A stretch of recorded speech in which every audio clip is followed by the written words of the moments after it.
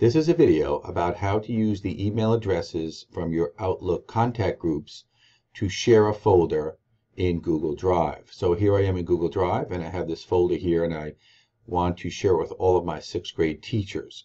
So I'm going to go ahead and go into Outlook and I'm going to make a new piece of mail here, and let's go ahead and get my 6th grade.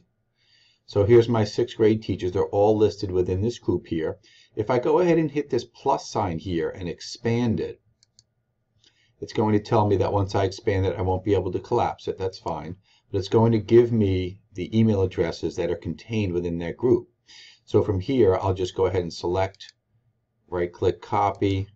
Let's go back to Drive. Right-click, share. And I'll go ahead and do Control V or right-click paste.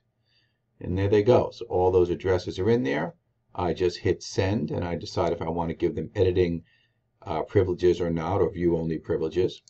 I hit send and away I go. So that's how you use your email addresses from your Outlook contact groups to share a folder in Google.